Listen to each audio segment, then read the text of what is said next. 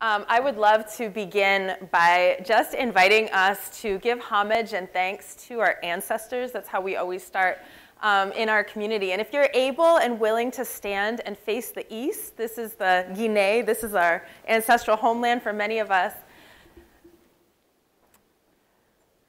I'm going to call in at this moment my Haitian lineage because, you think about Toussaint Louverture, you think about Boukman, you think about Cécile Fatima. These are the people who faced down the French, the Napoleon's army. It was like the most powerful army in the entire world with nothing but machetes and fire, and created the first free black republic and the first nation to outlaw slavery. Like, those are some of my ancestors I want to call in because that's the force we need in this time. And I want to ask you in this moment to think of an ancestor, a powerful ancestor, who's paving the way for where you think we need to be going. Okay? And I'm going to count to 3, and we're going to call their names really strong to the east all at once, really loud and strong. So conjure up that name. 1, 2, 3. Ashe. You may sit down. Thank you. I also want to give some more thanks in addition to you all, in addition to our ancestors. I want to give thanks and praise to the first peoples of this land, who I understand to be the Anacosan and the Piscataway. And I also want to give thanks and praise to the Mohican Nation, upon whose territory I am privileged to work and learn and live. I am not Mohican, so I'm enjoying settler privilege on that land. And we as a collective have really taken the time to get to know the Mohican community, including folks on the reservation to where they've been expelled in Wisconsin, and to figure out what solidarity can look like. And in the case of this nation, they've asked us about cultural respect easements, meaning how do we grant access to our land for them to use, their land for them to use for ceremony, for hunting, right? Seed preservation, and also actually remittance of funds. And so we're in that conversation and really encourage folks to think about whose territory you're on and what are the ways that you can be in solidarity. And the last thank you I want to give is to my team, because the only way that I am not freezing my butt off right now trying to get like sheep paddocks set up is because Justin is getting some sheep paddocks set up, and I can be here warm in like clean clothes with all of you. And anything we're doing is, of course, done by a team. It wasn't Martin Luther King who did the civil rights movement. It wasn't Vandana Shiva who did ecofeminism, right? So it's all of us. It's always our teams, and I want to always bring folks with me when I'm talking. So there's a lot to cover if we're trying to be the Wendell Berry of our times. And I've got like 38 minutes or something, so we'll see what we can do. But I want to tell you a tiny bit about our farm. It's really not the main point of what I want to talk about, but just for context about why I care so deeply about these issues of land sovereignty and food justice and regenerative farming. Because for me personally, I have believed and known since I was pretty young, since I was 15, 16 years old, that if we were going to get free, we had to figure out how to feed ourselves as a community. Fannie Lou Hamer probably said it better than any of us. She said, if you have 400 quarts of greens and gumbo soup canned for the winter, nobody can push you around or tell you what to do, right? If you have nothing canned for the winter, as soon as they close those supermarkets, you'll put down your voter registration paperwork, you'll put down your NAACP membership card, and you'll go begging to feed your children, right? Anybody would. And so if we're going to be free, we have to really figure out how we are going to feed our communities. And so when we started Soulfire Farm back in 2010, that was the idea. We got these 80 acres of rocky, degraded territory. How do we bring forth bounty of herbs and vegetables and pastured meats and mushrooms and honey? How do we bring forth a bounty and do that in a sustainable, thoughtful, ecological way, but then get it to the people who need it most in our community, right? My son hates when I show this picture, but I think he looks super cute. Right? He looks cute. I keep telling him, everybody loves the picture. So for 9 years, we were doing a doorstep delivery CSA. We've switched our model a little bit. We're now distributing through a refugee center and a re-entry program, but the basic idea is the same.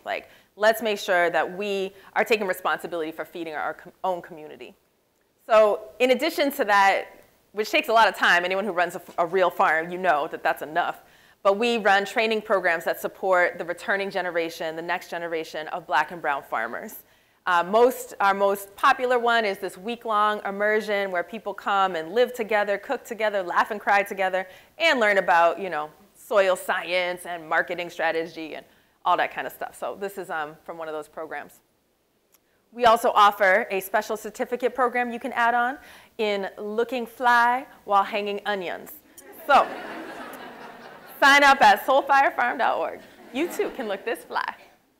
And then the final thing that we're up to at Soulfire is organizing, because, you know, in some ways it's really cute if you know how to farm and like grow food for yourself, but fundamentally if you can't access land or capital and the labor laws are stacked against you as a farm worker, you're not going to get that far in terms of fundamental change. And so we do a lot of organizing work as well, and black farmers have been organizing forever. I mean, you look at the civil rights movement was really built on the labor, the land, the armed protection, the bail money of black farmers. We wouldn't even have the Civil Rights Act if it wasn't for them. So we're building on that, working on, well, we work with Warren, the Warren campaign and the Sanders campaign on their platforms for agriculture, working on changing the Farm Bill, working on a national reparations platform to give the land back to indigenous people and also to black farmers who've been displaced, that kind of stuff.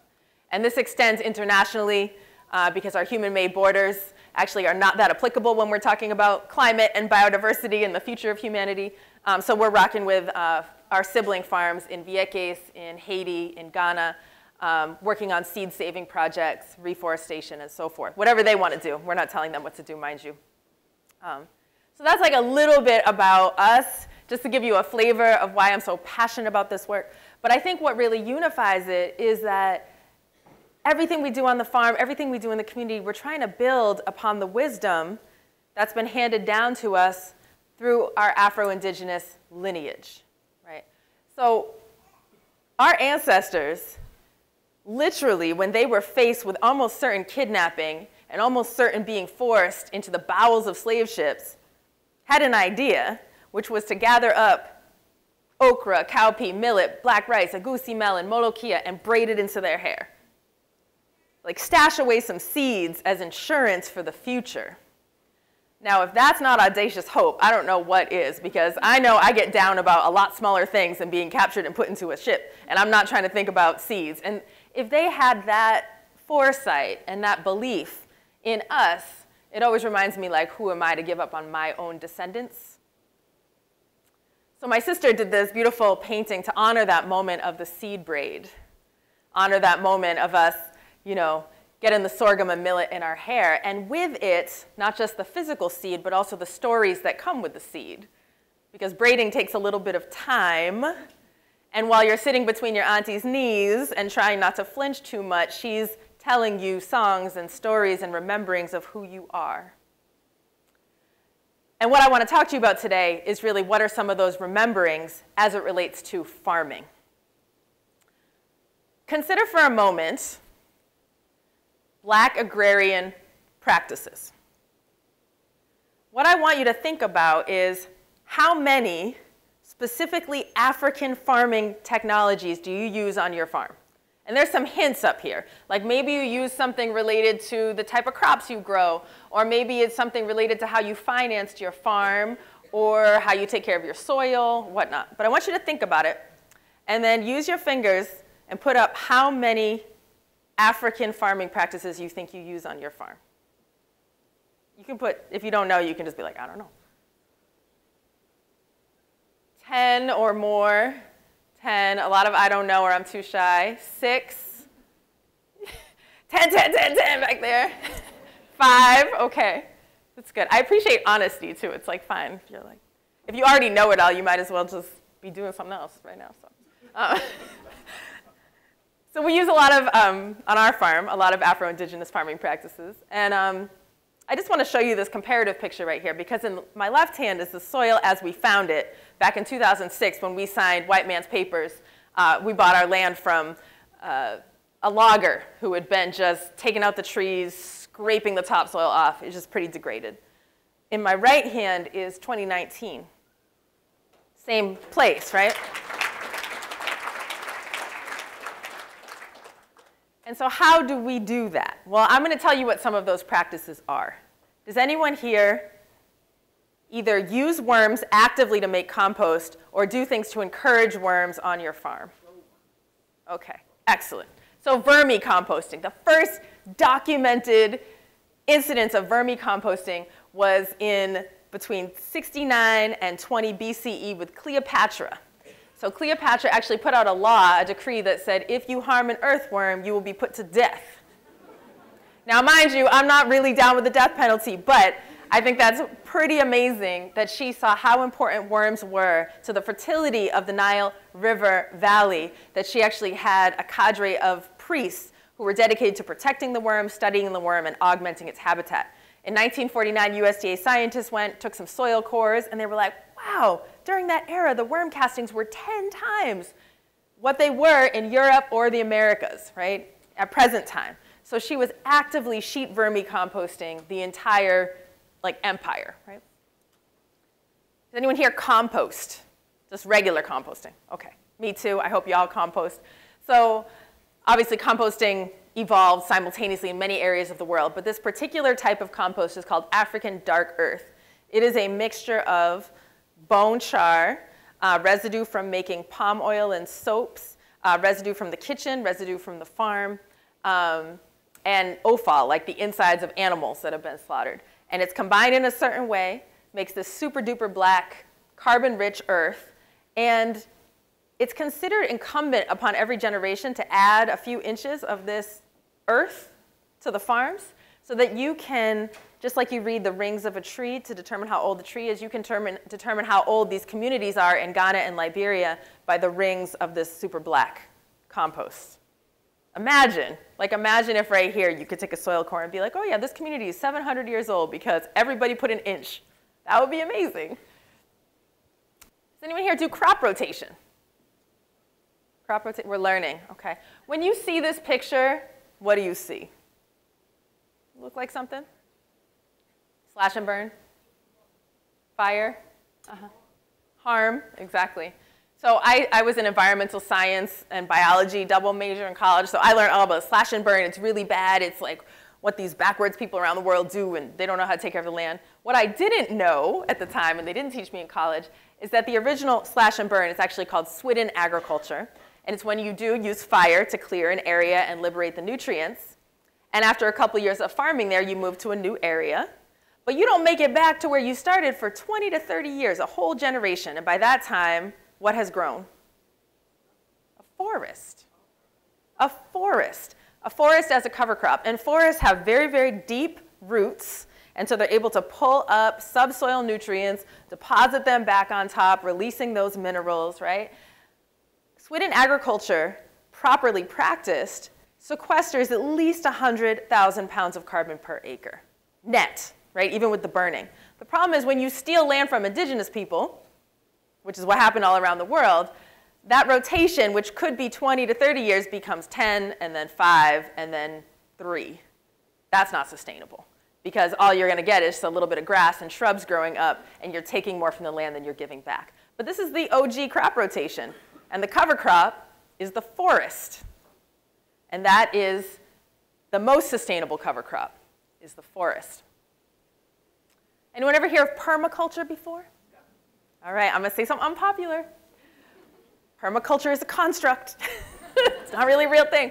Permaculture is mostly college-educated, European-descendant men taking a little bit here and there from different indigenous communities around the world without crediting it, grouping it into a package and selling it to you for only $5,000 for your certification.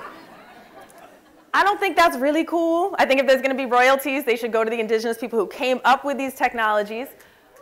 One example of the technologies is agroforestry, which is, again, a broad category, but it has to do with the basic idea of like tree guilds. Like you plant a fruit tree or a moringa tree, right, or a fiber tree, and then around it you have these perennial herbs that both attract pollinators, repel pests, and then around that maybe you have a layer of annuals, and the goats sort of come through, but they don't get too close because there's some cactus in between, right? It's this whole ecosystem.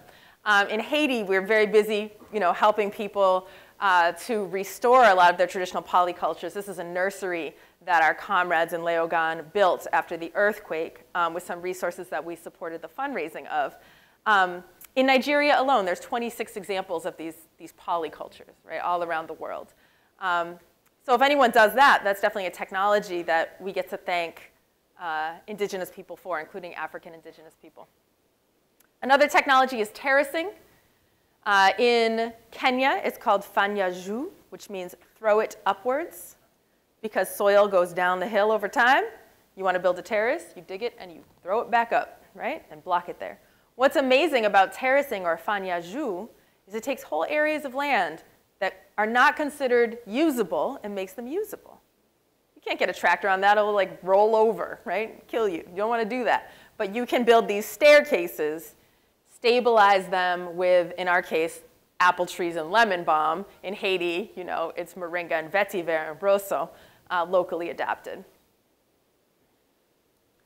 Of course, there's the crops themselves that we use. Like a lot of things that we maybe don't realize are from the continent of Africa are like basil, many kinds of rice, gourds, melons, eggplants, black-eyed peas, sesame, cola, as in Coca-Cola, the cola nut. But it's not just the seeds that actually came from Africa that are relevant when we talk about African diasporic ag. We also think about enslaved Africans curating, developing, and plant breeding seeds that came from the Americas, Europe, and other places. So things like, you know, green glazed collards or Moya mincing tomatoes and other things that True Love Seeds taught me about. There's a lot of varieties that were cultivated by black farmers. Anyone here use a hoe? Really? There's farmers who don't use a hoe at all? Maybe you're not farmers. I was like, the hoe is like literally the most common, most versatile farming tool in the world. You can use it on the uplands, the dry lands, the lowlands, wet. You can primary tillage, secondary tillage, harvest. Like if you have one tool, it's a hoe, right? I prefer the African hoe or like the Caribbean hoe. It's like these 8-pound like hunks of metal that you can actually dig a hole with. And they don't sell them very much in the US, so whenever I travel, I like stuff my luggage on the way back with lots of heavy, sharp metal objects, which makes me super popular with customs. It usually works out in the end. I just explain, I'm just a farmer, you understand? I'm not trying to kill anybody with all this stuff. Exactly. Does anybody transplant? Transplant. If you live in a cold climate like us, you almost can't grow anything unless you transplant. Again, first documented transplanting was the rice fields of the Mende and the Wolof in sub-Saharan Africa. And so they would, you know, start their rice in a concentrated area where they can give it lots of TLC, just like your greenhouse, extra water, protect it from pests, keep the goats out, whatever they need to do. And then when it's grown up a little bit, however many true leaves, right, then you move it out into the field. The other early documented transplanting was the chinampas of the central Mexico. But it's a technology that we all use, or many of us use, but we don't often think about the origins in Afro-Indigenous and Turtle Island Indigenous communities. Livestock. Right? The oldest documented livestock, again, comes from sub-Saharan Africa. It's a gallinaceous bird called the guinea fowl, or the guinea hen. Does anyone raise guinea hens? They are so loud. I like them because of the heritage thing, but like, they are annoying too, but anyway, guinea hens are the oldest documented livestock that we know about, domesticated livestock. The chickens are related to the guinea fowl, but black people and chickens also have a really close relationship. And that's because during enslavement in Virginia, it was actually illegal for black people to own livestock, and they listed out in the Virginia codes the types of livestock. No cattle, no horses, no pigs, no turkeys, right? No donkeys. They listed all these things, but they didn't mention chickens because they thought, oh, chickens is just, like not really a big deal. So black people became really, really good at raising chickens. That's all they could raise, or we were allowed to raise, and developed all these varieties and techniques and pasture rotation technology. So a lot of what we kind of inherit now as these like heirloom varieties, these neat varieties of chickens, came through enslaved African farmers. How old do you think that tomato is? 9 months. Anyone else? 2 days, 10 weeks. You're all right. No, just kidding.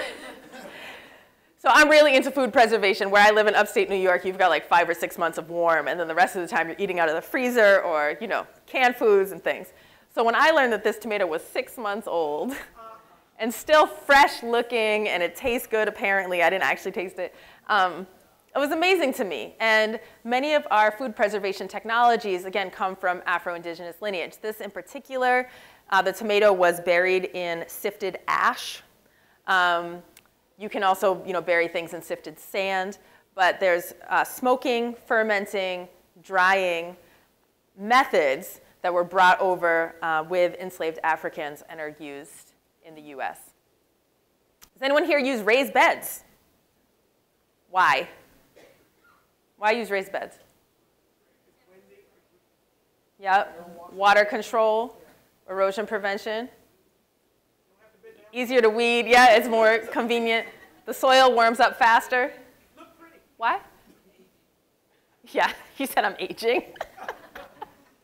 They look pretty. Okay, all those things. Something I learned actually recently is that the neem leaves that are on this person's raised beds, these are yam mounds, but the neem leaves also are a repellent, a nematode repellent. So there's lots of ways to use raised beds. But the Ovambo people in what is now Namibia were the first documentation we have of the use of raised beds. So we can thank black farmers as well for that technology. The work party. Volunteer days, right? Like you come over to my farm and help me out, and then I'm gonna come to your farm and help you out, and when you come visit me, I'm gonna make sure there's good soup and some good music playing. That comes out of the Dokpwe in West Africa. It's called the Combit in Haiti, but these are very organized mutual aid societies, and labor was not traditionally done through a wage system. It was done through a mutual aid exchange system. Right? You're still tied by the bonds of obligation, because if you don't show up to anyone else's work party, they're not going to show up to your work party. But the idea is a free exchange of labor to keep everybody's agriculture going. Does anyone here bank at a credit union as opposed to like a regular bank? Okay, I do too. The idea for the credit union was actually birthed out of what West African and Afro-Caribbean women were doing with their susus. So a susu is a lending society or a savings club where you have a certain amount of money that you need to put in every week or every month. The most trusted elder woman in the community is called the susuma, and she holds everybody's money, and she's not going to let anything happen to it. And then when it's your turn on a rotation, you can take out a grant or a loan so you can fix the thatch on your market stall or buy that new cow or whatever you need to do. And this idea became the birth of these lending societies and credit unions much later on. And of course, our spirituality, I mean, many of you have heard me tell the story, but it's very important to me. When I was living in Ghana, West Africa, as a young 20-something, snot-nosed kid who didn't really know what I was doing, I got a lot of lessons. And one of those lessons from the Queen Mothers was like, y'all in the United States who put a seed in the ground and you don't pray or sing or dance, pour libation, or even say thank you to the earth, and then expect the seed to come up and give you something to eat, like, nah. That's why you're all sick, right? You are sick in the body, you are sick in the mind, you are sick in the spirit because you think the earth is a commodity and not a relative. So here we are at the farm looking a little bit the fool, but we are saying thank you. We're just saying thank you, right? And it's not that we as black people are frozen in time and it's like, well, if you go back to Cleopatra, black people contributed something, but now, in new times. Those seeds were remembered by people in every generation once we came over to this continent, right? There were people who remembered to pluck out the seeds and innovate and build upon that legacy. And so I'm just going to mention a few of them. For example, we have Tuskegee University in Alabama, right, which was created through self-help. Like people literally built the bricks on their own. And they were the very first extension agents in this whole country. So they realized that people couldn't afford even to leave their farms and come to the university for classes like this. So they decided, okay, we're going to have to go to them. They had a mule and a cart. And they went out and they found the most busted farms. They nursed the livestock back to health. They pruned the trees. They installed fencing. They did cover cropping, right? Fixed up the farm with all the neighbors. And then that became the demonstration site. And then they go to the next county. Eventually, they got enough funding to buy a little vehicle, so they didn't have the mule and cart. But we can thank, Tuskegee for our extension agencies. Dr. George Washington Carver, also at Tuskegee, he was famous for the peanut. He made like 1,000 peanut inventions. The reason he had to make 1,000 peanut inventions was because he convinced a whole lot of farmers to plant a lot of peanuts and other legumes, like the black-eyed pea, because legumes do what? They nitrogen fix in combination with their best friend, rhizobial bacteria. In the root nodules, they actually pull the nitrogen down into the soil. And so he was healing all of these soils that were devastated by cotton monocropping. Soils were completely depleted. And it takes a lot in the 1800s to convince a bunch of farmers to take their property out of cash crop and put it in legumes, which you're not even going to harvest. Most you're going to like turn it in. But he was able to do that. He was able to raise up the first generation of regenerative farmers in the 1880s and 1890s. They were composting, they were cover cropping, they were pulling muck out from the swamps as mulch.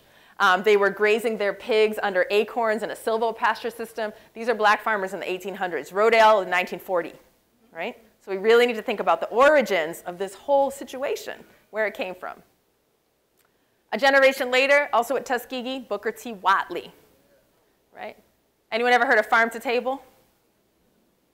Whatley was like, this wholesale thing for small farmers is not going to work. I see the writing on the wall. We need to have direct farmer to consumer marketing, and I've got a few ideas. He's like, idea number one, make a newsletter and send it out so people feel connected. Like, name your animals, right? Make people feel connected to the farm. Then there's going to be loyalty. Number two, invite people out to your farm to harvest fruits and vegetables. You're going to call it pick your own, right? Idea number three, offer memberships. We'll call it a clientele membership club. If they join your farm and they pay up front, they're going to get wholesale prices and a weekly box of anything that's delivered. That sounds like anything? CSA. So again, people thought he was nuts. Like, these small farms are just going to die out. He said they're not going to die out because we're going to have a new marketing strategy. The whole idea of land trusts. Land trusts are sort of like how you get white man's law to do collective ownership of land, right? Because in indigenous communities, we always had collective stewardship of land, not even ownership. But, you know, Shirley Sherrod and Charles Sherrod, they went all around the world trying to study land tenure because they wanted to crack this nut of how do we own it together, and came up with the idea of the community land trust, which essentially separates the land ownership rights from the building rights. It's a little technically complicated. But they started new communities in 1969 in Albany, Georgia, with 6,000 acres. They just celebrated their 50th anniversary of 500 families collectively stewarding this land, right? Fannie Lou Hamer. Co-ops, right?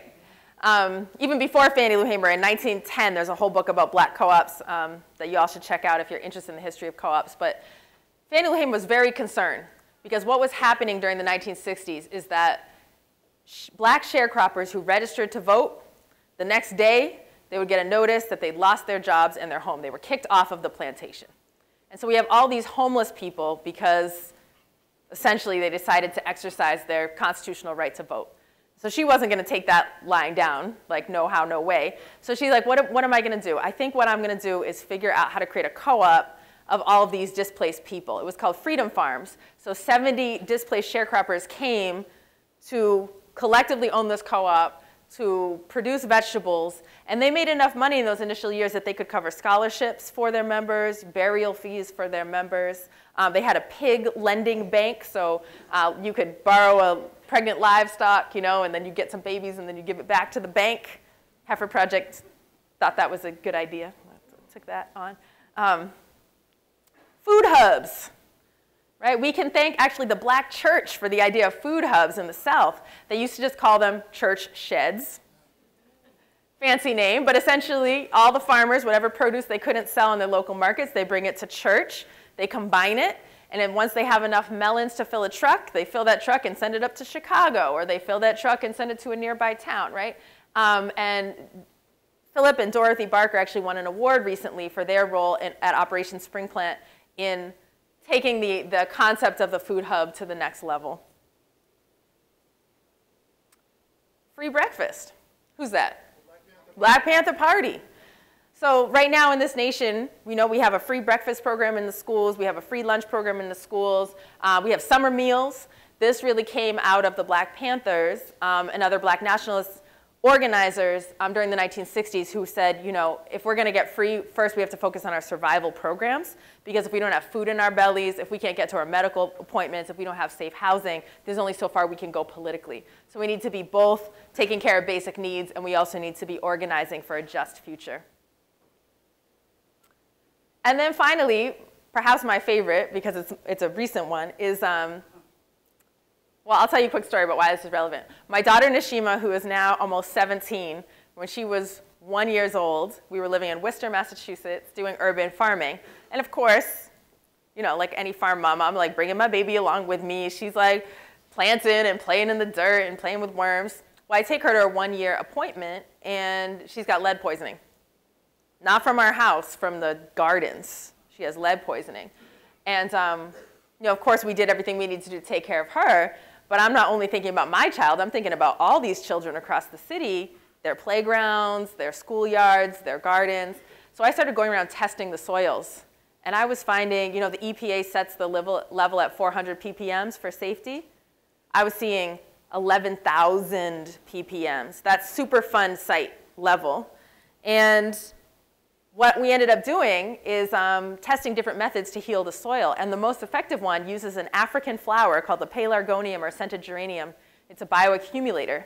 It sucks lead out of the soil so you can move it and put the lead in a safe place. And over a couple of years of doing the phytoremediation, the soil is healed. We formed a youth co-op called the Toxic Soil Busters, got a contract from the city to get them paid to like go out in their hazmat suits and clean up the city. So it's now safe to garden in Worcester, Massachusetts, if you ever wanted to do that. And it didn't end there, right? There's like mad people, including folks in this room, who are continuing that legacy of remembering the seeds in our hair. But the thing is that if black farmers like contributed so much to regenerative farming and continue to contribute so much, like why aren't we flourishing? Why aren't we flourishing? Why are we only 1% of the nation's farmers? Why do we have almost no land? Why aren't we accessing markets? And I'm going to put forth that there's 5 basic issues that we're dealing with and that we can solve. So issue number 1 that black farmers is dealing with is access to land. And that's because part of the DNA of this country was to steal the land from indigenous people, but not just from indigenous people, then to steal it again from communities of color who managed to access the land, right? Look at Japanese internment and how many Japanese farmers lost their land during World War II, right? Look at how black farmers in 1910 accumulated almost 16 million acres of land, and almost all of it is gone because the white caps, the Ku Klux Klan, and the White Citizens Council burned down their houses for the audacity of not being sharecroppers anymore and drove them north. That was the Great Migration. Because the federal government, the USDA, didn't give loans to black farmers, so much so that the Federal Commission of Civil Rights said that the USDA was the #1 cause of the decline of the black farmer. And so much so that those black farmers sued the government in 1999 and won a settlement, the largest in history, a civil rights settlement in history, because of that discrimination, right? Right now in this country, over 98% of the arable land is owned by European heritage people. Not an accident, right? The second thing we're dealing with is that the DNA of this country's food system is also rooted in exploiting labor. You know, the very foundation of the US agricultural system is forced, unpaid labor of enslaved Africans in bondage, right? But then even after the Emancipation Proclamation, the nation went on to use other means to make sure it didn't have to pay for the labor, whether that's convict leasing. Convict leasing is when you make up a bunch of laws to get a lot of people in prison and then you rent them back to the farms. That's actually very active right now in 2020. By the way, convict leasing, black men harvesting on plantations because of a migrant labor shortage. You have the issue of, you know, our labor laws themselves don't include farm workers. The Fair Labor Standards Act and the National Labor Relations Act don't include farm workers or domestic workers, which has a very race-based history.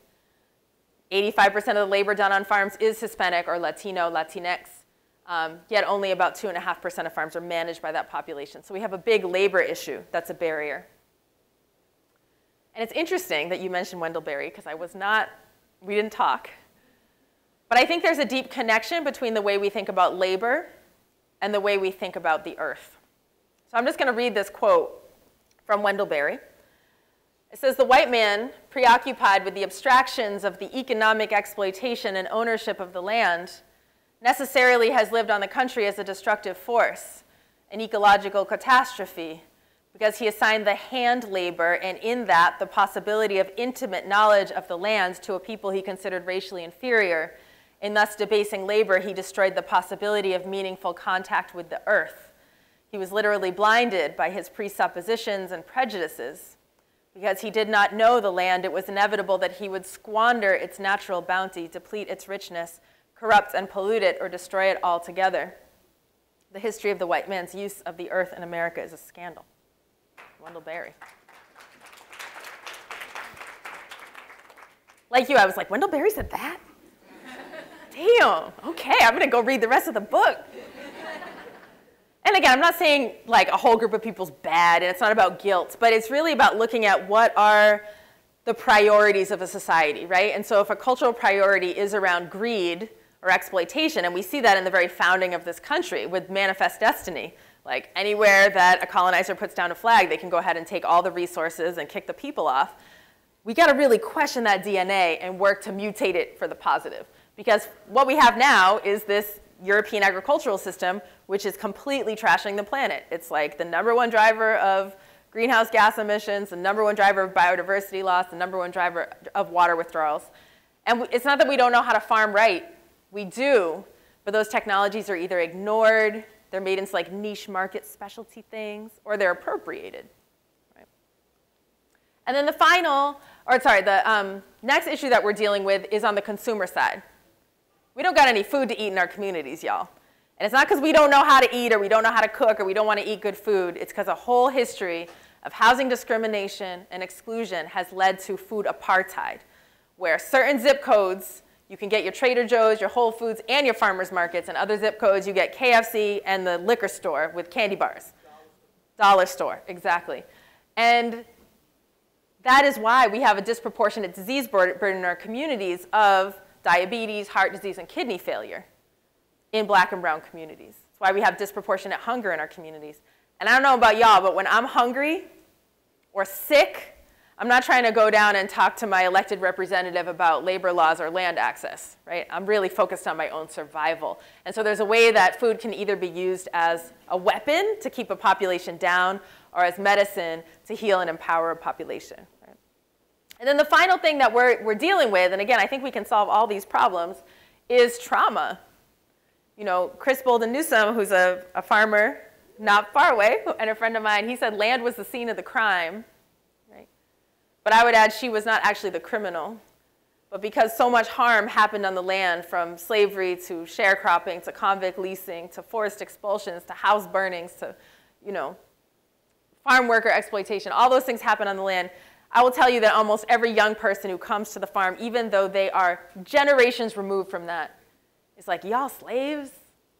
Y'all bending over, right? And that trauma needs to be healed for us to reclaim a dignified relationship with the earth. And part of its reclamation is telling the true story of how our connection to land is not circumscribed by those oppressions, but reaches back to Cleopatra, the Ovambo people, raised beds, and polycultures, and all of that noble history. So there is like a what you can do, like takeaway, because I think it is all of our responsibility to pay respects to the Black agrarian tradition and to carry on the seed. And fundamentally, what it comes down to is how do we take the resources that we have and transfer them into organizations and collectives that are led by the people impacted by these harms, right? If I want to work on Islamophobia, who are the experts on that issue who I should listen to about what needs to be done? The Muslim community. If I want to work on the way PTSD is impacting the veterans community, who are the experts who I should listen to, pay attention to? The veterans community. If I want to work on racism and injustice in the food system, who are the experts? Black and brown farmers and black and brown consumers, right? And so the question is not like, how do I figure out how to take what I know and sort of dump it on a community and like pull them along into my project, right? That's not really the question. The question is, do I have time, money, land, connections with funders, resources, a platform, power, my job? Like, do I have things that I can literally give away? Because there is a disproportionate distribution of resources. You know, like, a white child born today in this country will take its first breath on average 16 times wealthier than a black baby born in this country today. Not because the white child like did a bunch of like push-ups in the womb and was like really like working hard, right? It's because wealth is inherited and it's been building on a legacy of stealing land and labor from people. And so it's like, how do we give it back? And there's a whole list of like more detailed action steps about that and like laws we need to pass on our website that you should definitely check out. But there's, you know, I feel like everybody could give 10 hours a year. You know, everyone could give 10 hours a year towards justice at least. So that's something to think about. Something to think about is like, what seed are you planting for the future? So to close, I want to invite everyone to read one of my favorite poems together with me. We'll do it all together in unison. I think this will work. All right, y'all ready? Breathe in. Pardon me if when I want to tell the story of my life, it's the land I talk about. This is the land.